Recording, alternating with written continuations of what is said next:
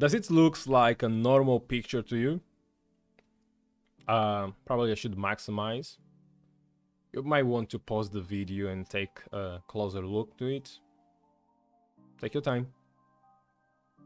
It is a normal picture, right? Well, did you know that hackers can use pictures to hide malware in it? Yeah. And the way to do that is by using a technique known as steganography.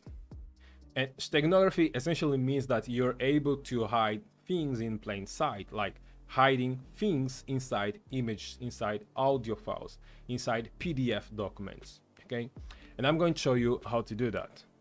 So I'm going to close this picture and I'm going to bring my terminal and we're going to install a tool that is used for this purpose. So first I want to know, so I am at my home directory, so let's go to desktop where I have the picture. So file, so if we have gathered some information about this file, yeah, so it looks like it is a picture, right?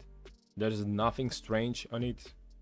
So the tool that will allow us to use steganography is StegHide. So we have to install this tool on Parrot OS. So to do that, I'm going to run the command sudo apt install StegHide, and I want to confirm the installation. Now I have to type my password, and this shouldn't take long. Okay, so it's already 80%. Okay, it is installed. So now let's go gather some information or help about this tool. So essentially, this tool that they have here, the example, they allow us to hide a specific file into another file. In this case, this is an example where they show how to hide a file, a txt file, into an image JPEG file. Okay, and you can see the command here. And there are other options that we can use. If you want, you can play with it, but let's just keep it simple. Now, I'm not going to create a malware. I'm just going to create a txt file, and let's embed or hide this file inside the image.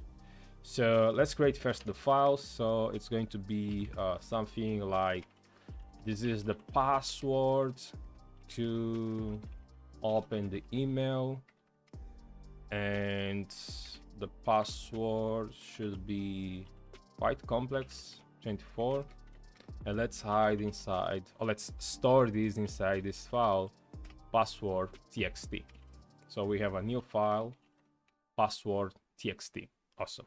Okay, so to hide that, and I want to bring StegHide help, so we can use StegHide embed, and you can see here the options. So -cf means the cover file, so in this case it would be the image, so that's scared, and ef is the extraction or the embedded file. In this case should be ef and the password file.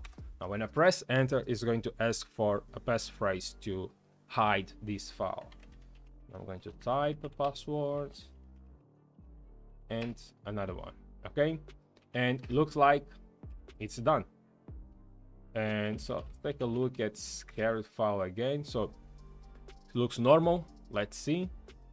Let's open the file again, and looks like the same file, right? I can maximize this. I don't see any change at all on this file, but we just hid a txt file inside this image. Let's confirm that. I'm going to close this and I'm going to create another directory. I'm just going to call it as Vault, and I want to copy that image into Vault directory. So let's go into Vault. So I have only the picture. So now I'm going to extract the password file that it is inside the image. And to do that, I'm just going to use my command here. So StegHide extract -sf file. So StegHide -sf and the picture, and looks like I missed something. SF. Oh, I didn't write extract. I'm thinking, but I'm not doing so. I have to type the password.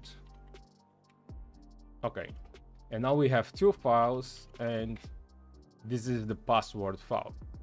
As you can see, this is very simple, and probably might say, oh, this is very basic. Yes, it is very basic, but depend on how you use it. So hackers can take advantage of this feature of this tool to hide malware, and then use another file like cron to extract something that is inside a normal picture, and then execute that malware without you ever noticing at all that you had a malware in that picture.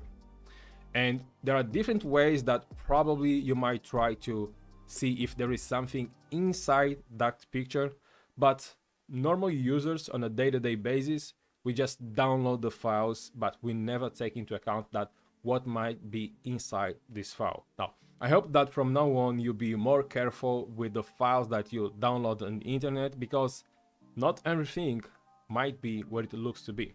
So if you took value from this video, don't forget to subscribe, hit the like button, and I'll see you in the next one.